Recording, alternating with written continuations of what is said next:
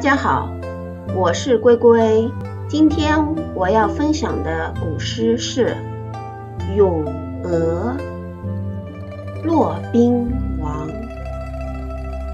鹅鹅鹅，曲项向天歌。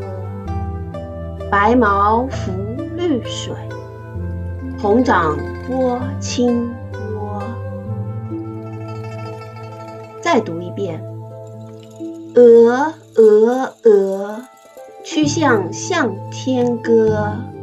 白毛浮绿水，红掌拨清波。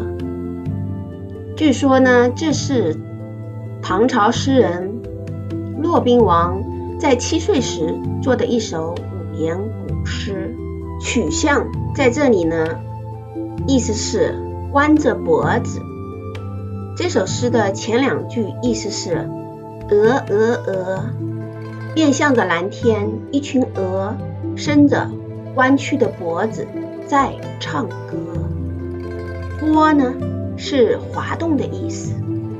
这首诗的后2句的意思是雪白的羽毛漂浮在碧绿的水面上，红色的脚掌划着清波，就像船桨一样。这首诗呢，是从一个7岁孩童的眼光来描写鹅的。诗句简单，朗朗上口，描写得非常真切、传神和自然。最后我们再听一遍。鹅鹅鹅，曲项向天歌。白毛浮绿水，红掌拨清波。好，今天就到这儿了，让我们下期再见吧。